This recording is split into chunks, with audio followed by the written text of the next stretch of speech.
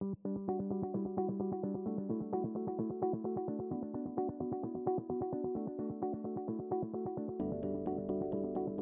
5 or 6 years ago, I believe, we were also started a bike share program called Spokies. It's in the downtown and automobile alley, midtown area.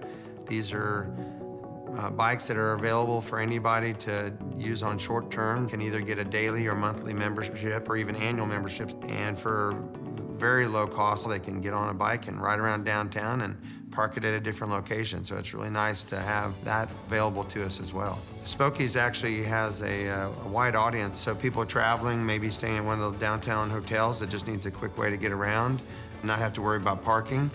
They're very convenient for that aspect.